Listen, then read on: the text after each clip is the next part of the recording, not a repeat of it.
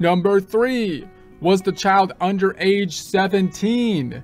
So now we have another age. So this is getting kind of confusing, right? Because we said the qualifying child was like 19 or 24 if they were a student, but now we have the 17, which is the one. So if they're a qualifying child, doesn't necessarily, this age limit isn't 19 or 24. That's to qualify as a dependent, as a qualifying child. But now we're seeing if they qualify, they're a qualifying child and would qualify for the child tax credit. And there you have the age limit of 17 at the end. So was the child under age 17 at the end of 2022? If yes, continue. If no, you can claim the credit for other dependents for this child, meaning you don't get the child tax credit, but you get the default other dependent credit in that case. So if they were the qualifying child, but they were 18 or whatever to 24 qualifying student, then you don't get the bigger credit, even though they're a qualifying child, because they don't meet the age test, but you might still get the other dependent credit for them, or you would think. So number 4, did this child have an SSN number, Social Security, valid for employment issued before the due date of your 2022 return, including extensions? If yes, you can claim the child credit for this person. If no, you can claim the credit for other dependents for this child. Check the other dependent credit. All right, so that's going to be the questionnaire there. And then we skip on over to part 4 here, which you'll recall, if we didn't have the qualifying child, then the question was, okay, well, could we still get an other dependent credit? So remember, the thought process is, are they a dependent? Are they a qualifying child for the dependent, which is different to whether or not they qualify for the child tax credit. If they're a qualifying child, then do they meet the more restrictive requirements, including the age test, to get the better credit, the child tax credit? And then if they're not a qualifying child, well, could they still qualify as an other dependent, which we're skipping down here to step number 4. So is your qualifying relative your dependent? A qualifying relative is a person who is son, daughter, stepchild, foster child, or descendant of any of them. For example, your grandchild, or brother, sister, half-brother, half-sister, or a son or daughter of any of them. For example, your niece or nephew, or father, mother, or an ancestor or sibling of either of them. For example, your grandmother, grandfather, aunt, uncle, or stepbrothers, stepsisters, stepfathers, stepmothers, son-in-law, daughter-in-law, father-in-law, mother-in-law, brother-in-law, sister-in-law, or any other person other than your spouse who lived with you all year as a member of your household, if your relation didn't violate local law.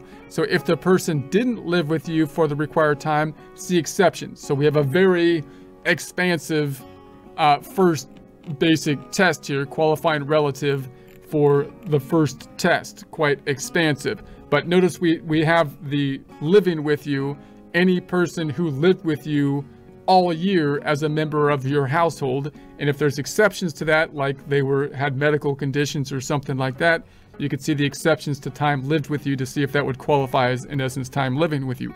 Okay, so and who wasn't a qualified child. So obviously they can't be a qualified child, because now if they were a qualified child, then they wouldn't be here as an other dependent. they'd be a qualified child, and we'd be up there. We wouldn't be down here in step number 4.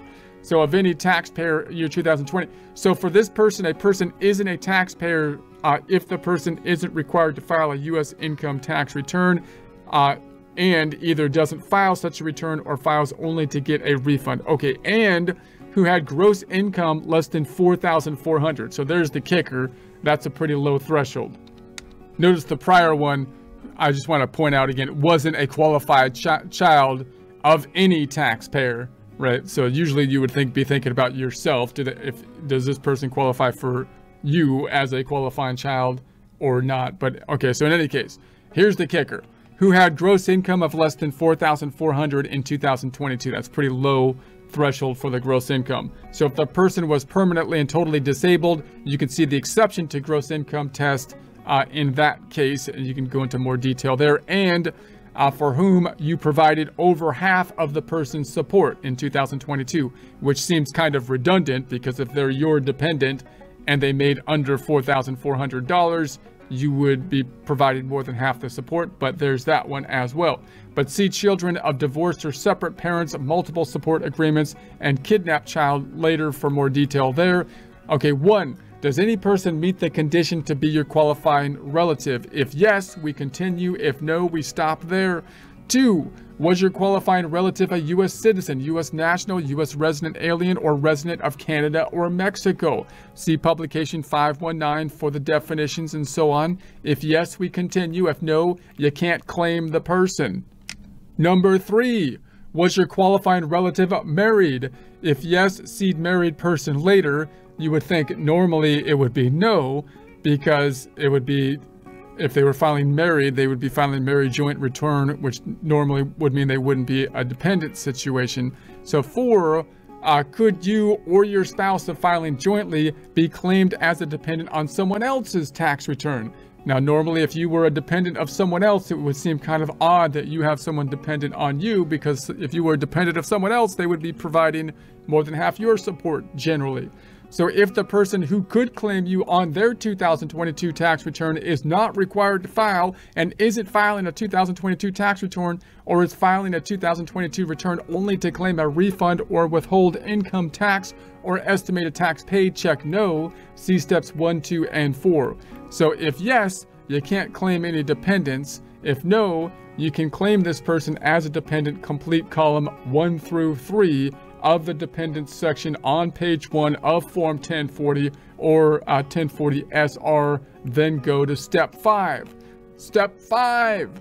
Does your qualifying relative qualify you for the credit for other dependent? So obviously you would hope that they would, because that's the main benefit of having them as the dependent. Number 1, did your qualifying relative have an SSN, Social Security number, ITIN, or ATIN issued on or before the due date of your 2022 return, including extensions? Answer yes if you are applying for an ITIN, and so on. Same thing we've seen in prior iterations. So we're going to say yes. If yes, we continue. If no, you can't claim the credit. Number 2, was your qualifying relative a U.S. citizen, U.S. national, or U.S. resident alien? You could see publication 519 for more detail. If yes, you can claim the credit for other dependents. Woohoo! For this dependent, check the credit for other dependents box in column 4 of the dependents section, page 1 of Form 1040 SR. If no, you can't claim the credit for other dependents. So there's the general concept. Now note that if you have any issues where they fall into that gray area, you've got a split custody situation or something like that, or someone, they lived with you but something happened so they weren't with you the whole time, like they were having medical conditions or something like that. So the gray areas on any of these tests, you could start here to kind of dive down on more detailed information from here, and you could find the instructions for the Form 1040 in the IRS website, irs.gov, irs.gov.